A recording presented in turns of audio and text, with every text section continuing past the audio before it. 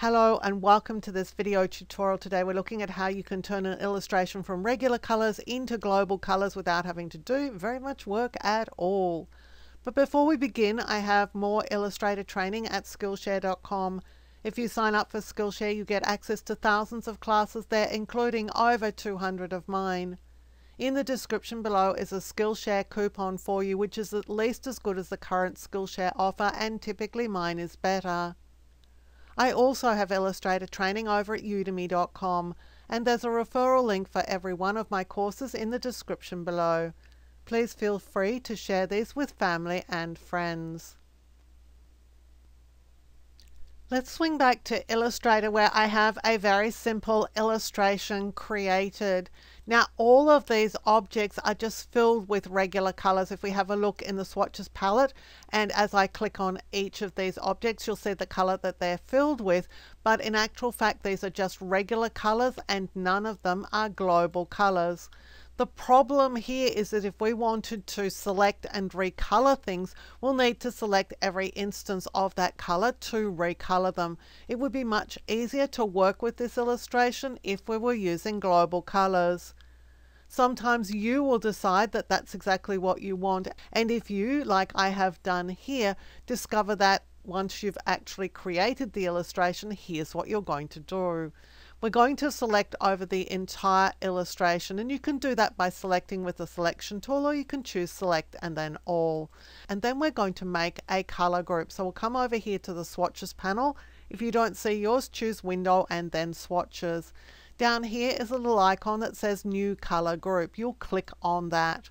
You're going to give it a name if you want it to have a name. I'll call mine cactus. But there's no need to give it a name, that's just fine without. But you will want to select selected artwork, and you will want to convert process to global. You can include swatches for tints if you want to. I will, and that would cover it if I had some tints of a color in my illustration. I'll click OK.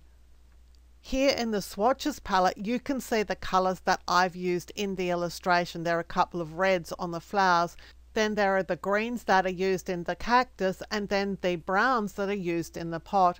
Every one of these is now a global color. You can tell that by this little white triangle in the corner. So what we've done is we've created a color group that is our global colors, but we've done one thing more than that. What's happened is that every color in this image has also been converted to a global color. So when I select over this shape here and I've got the fill targeted, look which color is being selected here. It's the global color. Now the way global colors work is that they let us change the color of things by just changing the color. So let's change the color of our cacti.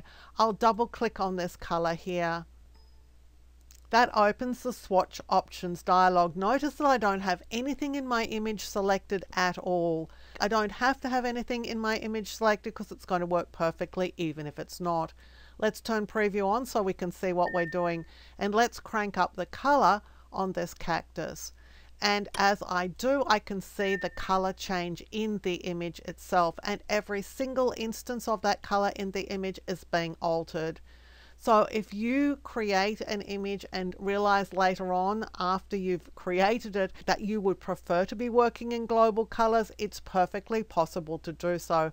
Simply select your artwork, use the new color group option to create your color group. Not only does that create a color group, but it's also going to convert your artwork into global colors so that you can harness the power of global colors to do your editing.